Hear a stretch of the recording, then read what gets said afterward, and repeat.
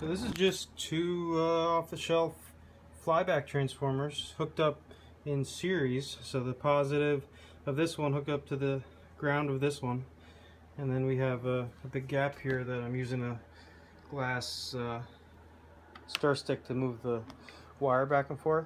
But these are just two off-the-shelf ZVS drivers, and you can see that he started poking holes in the glass here, and then finally made a carbon track across the top, and then it only had to arc, you know, half an inch or so.